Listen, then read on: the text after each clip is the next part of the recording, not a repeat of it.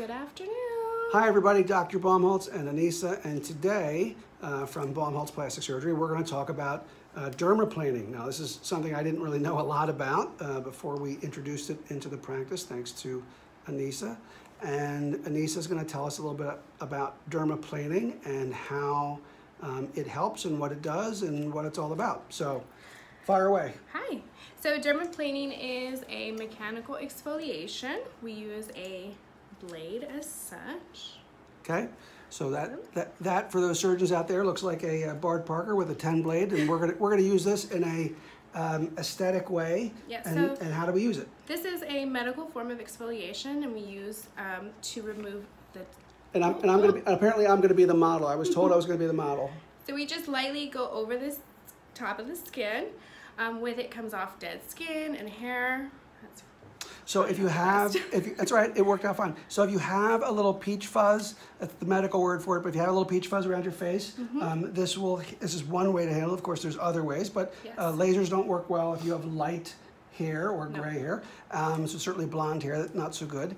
And also, I think if I understood you right, it sets the stage for, number one, cleansing the skin in a very unique and powerful way, but also the ability to then use product and really give that product a way to get into the skin and do something more. Absolutely. So it sets the stage for product absorption. So all of your serums when you're getting a facial, so we can include this in any facial service, or we can do it as a standalone service.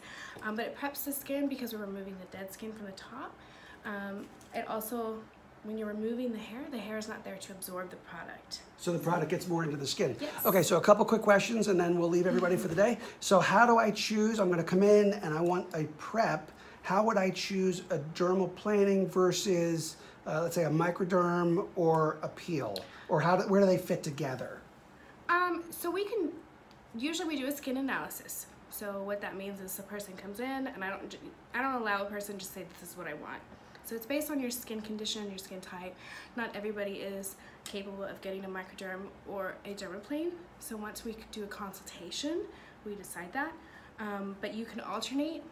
Like I said, a lot of people like to do it because they get rid of the peach fuzz. So every 4 to 6 weeks, the skin regenerates and the hair grows back. So you can do it every 4 to 6 weeks. And how much does dermaplaning cost? So dermaplaning by itself is going to be $50, and included in a facial as an exfoliation, it is the $150.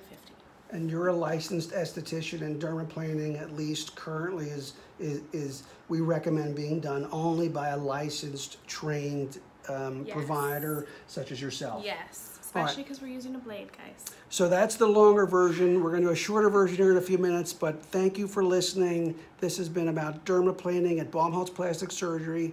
If you'd like to learn more or like to have a procedure done with Anissa, please call 210-920-2390. And thanks everybody for listening. Thank you. Bye.